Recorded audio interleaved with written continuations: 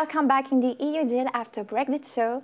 I am with Theo Banchereau today, a student in international and European law, to understand the impact of Brexit on the aviation safety. How are you? Thank you for having me. Thank you.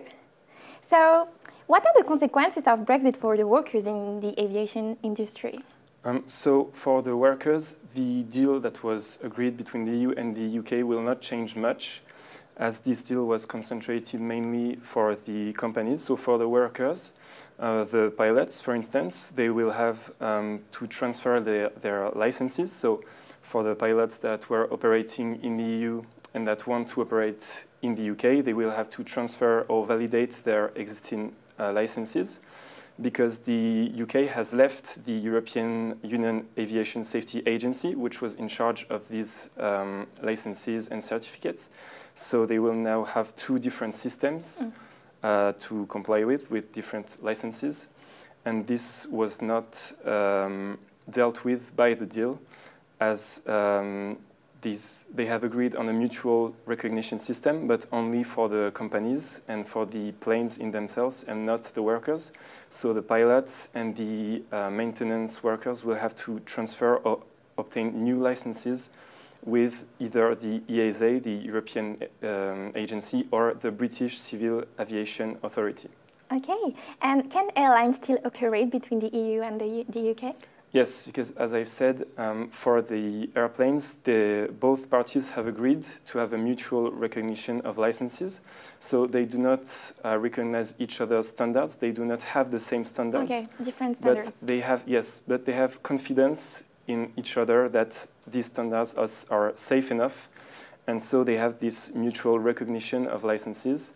And they do not have this for the pilots and workers, because it was left to decide at another time, and this depends on political will of both parties, as they have created a special committee to deal with those recognition of licenses. However, they are not obliged to take new decisions, and therefore it is down to the political will to decide if they want to implement new mutual recognition. And to have your feeling, do you think that this deal is sufficient to ensure continuity in this sector? Yes, so I think it brings a minimal continuity, as mainly the planes will be able to fly between the UK and the EU.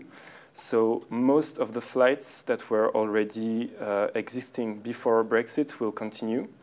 In this sense, there is a certain continuity. However, as I've said, for the workers, so for the pilots and the maintenance workers, they will have to transfer their licenses, go through the process of applying for those licenses. So for them, there is no continuity, and it's a little bit as if there wasn't any deal between both parties. But for the companies and for the flights in themselves, there is a sense of continuity, yes. Okay, thank you for your expertise and explanations on such topic. Your other colleague now will talk about the aviation sector. Yes, about the air transport and the traffic rights between both continents. Yeah, so if you want to watch this future episode, or this one or the other episode, do not hesitate to follow us on our channel. Thank you for your intervention. Thank you for having me. It was a pleasure. Thank you. Have a great day.